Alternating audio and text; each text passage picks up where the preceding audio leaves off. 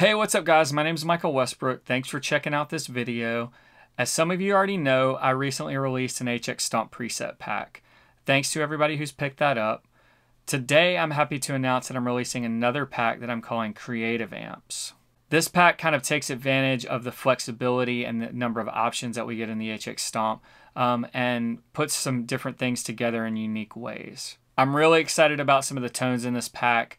And I find the sounds just to be really inspiring and really fun to play. So there's more info about that on my website. There's a link in the description. Today I want to show you guys maybe my biggest tip for getting a kind of 3D immersive sound out of the HX Stomp. Now there are different ways to achieve similar effects, right? We can use stereo verb, stereo delay. Also a similar trick that I've used is using 2 IRs and panning them hard left and right. All of these will get a more 3D sound when you're playing through headphones or in-ear monitors. The downside to some of these is that we don't always want a super wet sound, right? We don't always need a lot of verb or a lot of delay. It's just not appropriate for everything. So today I want to show you guys a quick trick on how to get a really 3D full sound but that's still a dry sound. This is something I actually started doing years ago in a live setting, doing it on an actual amp with a couple of mics. I'm going to show you guys how to set up this effect in the HX Stomp. We'll be using HX Edit just so that it's a little easier to see. All right, let's get into it. Okay, so I've got HX Edit pulled up. I'm going to show you guys in that. It's just easier to do on there than it is on the pedal, but you can do it just on the pedal. Just follow the same steps. Okay, so in HX Edit right here, I have one of my presets pulled up, and it's just a basic 1 amp IR.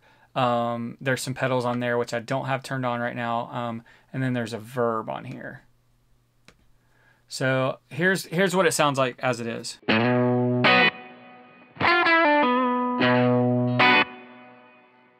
So as you can hear, it sounds great, big, massive verb, right?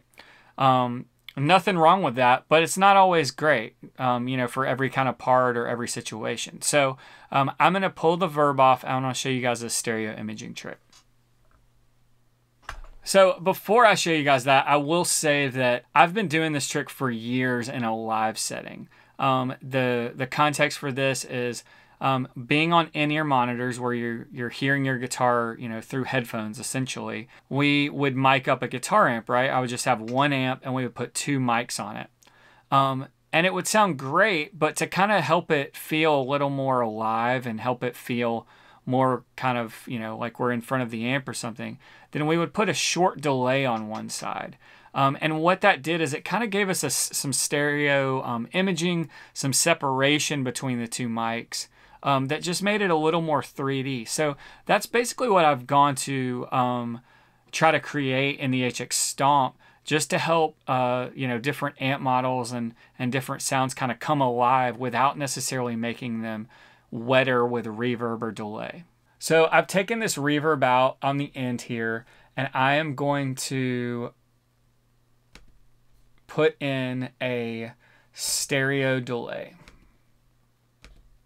So I'm going to go to this dual delay right here. All right, and this first thing we're going to do is we're going to put the delay on the left side. So I'm going to go right here, and I'm going to make this a 9 millisecond delay. The right side doesn't matter on time-wise. The left feedback, we want to go all the way to 0. Right feedback doesn't matter. This is really important. The left mix, we want to go all the way to 100%.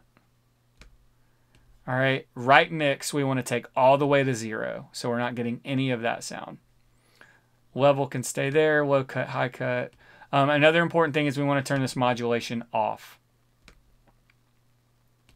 I'm going to turn trails on. I don't know that it really matters, but so essentially what's happening is that this means that everything on the left side is delayed 9 milliseconds. Now, 9 milliseconds is super, super short.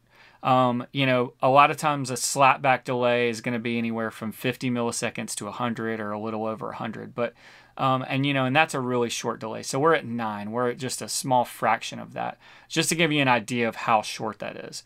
But what this should do is give us some imaging left and right without necessarily making our signal wetter. Let's check it out and see how it sounds. So I just said to dial that left side to 9 milliseconds, but there's no hard and fast rule on this. As long as you keep that delay time really, really short, then you're not gonna feel that as a delay. I think once you start getting around, 20 or 30, maybe even sooner, but you're gonna start feeling that as a delay, and you might not like that.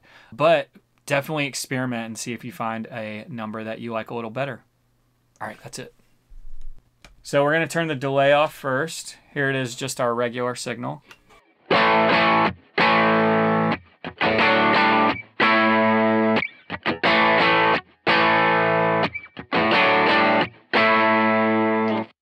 right, now I'm going to turn it on.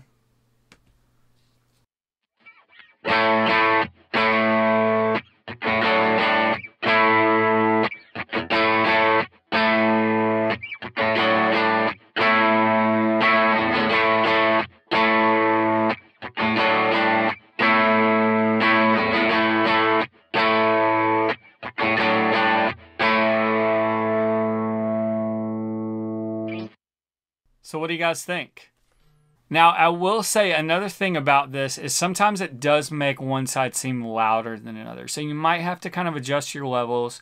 You might kind of have to eyeball the levels and see, is that making one side louder or not? That's just kind of an ear thing. Sometimes it might not actually be leveling any louder. It just might be perceived as louder. Hopefully this tip was helpful. Hopefully it makes some of your favorite sounds even a little more inspiring. Let me know in the comments what you think, or if you're doing something else to get great sounds of the HX Stomp that maybe I don't know about. As always, thanks for watching. If you like this video, hit the thumbs up button, and if you haven't already, please subscribe. All right, until next time, I'll see you out there.